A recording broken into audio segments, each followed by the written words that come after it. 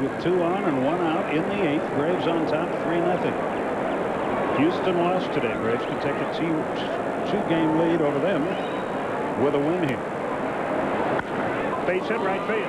Here comes Williams again around third. Again they wave it. The throw toward the plate. Not this time.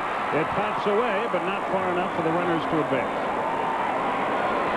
Galarraga drives in his 117th run. It's 4-0. And he went the other way with authority. And he is 4 for 4 tonight.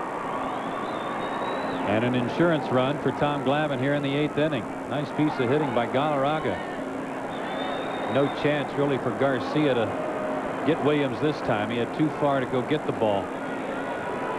And a good fake. The little things in baseball. You see Travis Lee fake cutting that ball off. That stopped Chipper Jones.